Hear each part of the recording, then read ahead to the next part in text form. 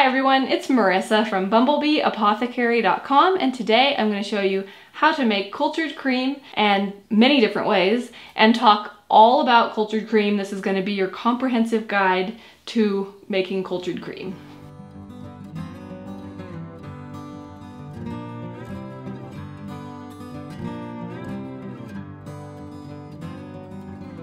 This is definitely a nutrient-dense food that you're going to want to know how to make for yourself. If you're on the GAPS diet, it is an essential part of following the GAPS diet.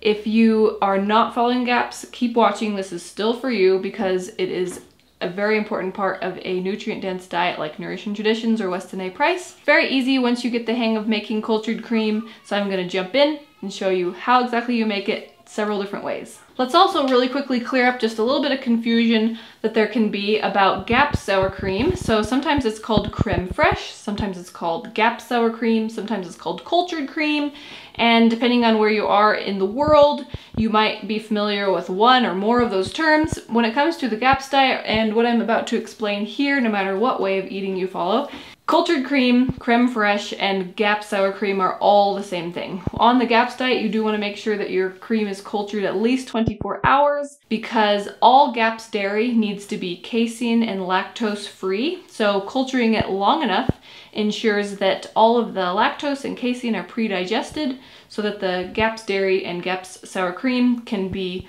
lactose free and casein free. So there are 4 different ways that you can make cultured cream, GAPS sour cream, creme fraiche. Going forward, I'm just going to call it cultured cream so I don't have to list them all, but you know they're all the same. 4 different ways. The first method, number 1, is the culturing on your countertop with just souring raw cream. So if you have, like I do, some raw cream that you have skimmed from the top of good, high quality, healthy raw milk, you can cap it with something, a lid or a cloth, and let it sit on your counter for at least 24 hours. Usually to culture into nice thick cream, it takes more like 2 or 3 days. You want it to be at room temperature. Room temperature is around 70 degrees Fahrenheit. If your room is warmer than that, it's going to culture more quickly. If your room is cooler than that, it's going to take longer to culture. But that's the rule of thumb for all of these methods except for the yogurt method, which needs a yogurt maker. But anything that's culturing on your counter, usually 2 to 3 days at room temperature. The countertop souring method with just raw cream can only be done with raw cream. Do not try that with pasteurized cream. Pasteurized cream does not sour when it sits at room temperature. It spoils or putrefies, and if you do that, you'll get very sick. So if you have good, clean, healthy raw cream, then you know that that will sour, and the friendly microbes in there are active and able to take over and culture it in a healthy way, and you can get really delicious sour cream that way. The next method that I'm going to talk about is culturing your cream with whey. So you can have whey dripped from soured raw milk, you can have whey dripped from homemade yogurt or homemade kefir. So the process is just to add your 2 tablespoons of whey into your raw cream, stir it up, put a lid on it or a cloth, and let it sit on the counter and culture. Again, same amount of time, 2 or 3 days at room temperature, more or less depending on your room's temperature, but you just watch it, and when it's nice and thick, then you know it's done and you can enjoy it and store it in the refrigerator. If you are culturing your cream with whey, and you're using raw cream, you don't need to heat it up beforehand. If you're using pasteurized cream, you do need to heat it up in a saucepan on the stove to 180 degrees Fahrenheit, then let it cool down to 100 degrees Fahrenheit, then stir in your whey and let it culture on the counter. So that's what you need to do with pasteurized cream. The only exception is if you're using whey from kefir. Dr. Natasha says that the kefir microbes are powerful enough to where you can go ahead and culture with kefir whey without heating the milk first. But if you're using whey from anything else, it's a good idea to heat up the pasteurized cream first. You don't need to do that with raw cream, no matter what you're culturing with. The next method is to make cultured cream with yogurt. I have a video on my channel where I show how to make yogurt cultured cream, so this is that same method. The amounts again are the same. For every 1 cup of cream, you're going to add 2 tablespoons of yogurt. You can have this be a store-bought yogurt with no additives or some homemade yogurt that you have. If you are using pasteurized cream, you do want to heat that up before stirring in the yogurt. You heat it up to 180 degrees Fahrenheit.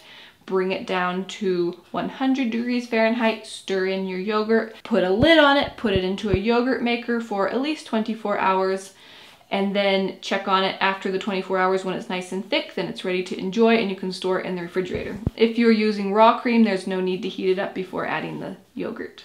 The last method that I'm going to show you is making cultured cream with kefir.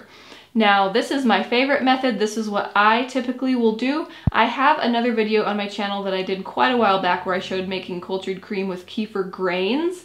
And this video that I'm making right now serves also as an update to that one because I no longer make cultured cream with kefir grains. I find that the kefir grains are a lot happier if they're just in milk all the time because cream doesn't quite have enough of those properties in the milk to be able to feed them well enough and keep them happy. And it's very tedious and time consuming to strain the kefir grains out of the cream whenever it's time to take them out and use the cultured cream. So I like this method much better. The amounts again are going to be the same as the other methods. For every 1 cup of raw cream that you have, you're going to add 2 tablespoons of kefir. Whether you're using pasteurized cream or raw cream, it doesn't matter. You do not need to heat it up beforehand. You just stir your kefir into your cream. You can put a lid on it or a cloth. Let's also talk about how you decide whether you want a lid or a cloth too. So if you do a lid like this, then that can work great. I like to do it a little bit loosely so that any gases can escape easily. And that can work fine. That's really good if you're very particular about how your cream is going to come out tasting. If you want a really, I want to say, mild tasting cultured cream, you can just do a lid like that. If you want to encourage yeasts to grow in your kefir, which if you're on GAPS or you just want to really populate your body with a lot of friendly yeast, which is a fantastic idea, then having something breathable like this is going to help encourage yeasts to grow in the kefir or kefir cultured cream. So that's how you can decide what way you go with that. You can either put a rubber band to secure it, or if it's something that hangs down, I find that that works really well for keeping fruit flies and dust or whatever out of it. So I'm gonna go ahead and just show you this method here where I stir my 2 tablespoons of kefir into my cream and then let it sit on the counter in culture. So this is cream that I skimmed from the top of my raw milk. And then I'm just going to measure out 2 tablespoons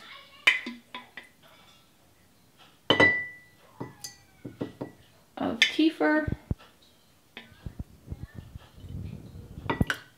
I do like to always use wood when I'm working with kefir. Kefir apparently doesn't like metal very much. I've heard mixed things about this. I hear other people say it doesn't matter, they use metal and they're fine. I just like to play it safe, and anytime I'm handling kefir, or especially kefir grains, I stick with wood and avoid metal. So then I'm just going to stir it gently, put its little covering on, and then let it sit for usually 2 to 3 days is what I find for it to become nice and thick. And when it's ready, I'll show you what it looks like. And then this is how I test and check to see if my cultured cream is ready. So I'll just take it and I'll poke my spoon in. This is looking really good. You can see how nice and thick that is. You can scoop a nice big dollop out. That's what we're looking for. It's not liquid anymore. It's nice and thick. So that's how I know it's done. And when it looks like that, I can start using it, and I will move it to the refrigerator to store it. I also wanted to mention this book. It is the Complete Cooking Techniques for the GAPS Diet. It's a fantastic resource for anybody who wants to know how to cook for the GAPS Diet. It is by Chef Monica Corrado. She's a certified GAPS practitioner and known as the GAPS Chef. She was one of my instructors when I did my certified GAPS coach training. And this was one of our books that we used for that, but it's available to anybody who wants it. I will have a link down in the description box if you'd like to grab your own copy. I highly recommend it. It talks about all the different ways that you can make sour cream or cultured cream like I just went over. So many other resources for making fermented vegetables, properly preparing nuts and seeds and beans, making meat stock, and then of course culturing dairy and all about GAPS dairy. And like I said, there will be a link down below where you can grab your own copy. I hope that you found that helpful. If you have any questions, leave me a comment down below. Check out that description box also for links to free ebooks and other goodies. I have a GAPS diet getting started guide. I also have information on how I can help you follow the GAPS diet, as well as a 30-day meal plan for the GAPS diet. I also have a brand new coaching membership. There's already a great group of people in there. We've been having such a great time with our live Q&As and group Zoom calls. If you're interested in getting a really affordable option for face-to-face coaching and community, then I highly recommend checking this out. There will be a link down below where you can check out my new membership. Alright, if you did like this video, give it a thumbs up, share it with anybody else who you think would find it interesting or helpful, and if you're new to my channel, please hit that subscribe button. I get out new videos every week on nourishing recipes and natural living. Thanks so much for watching. See you next time. Bye.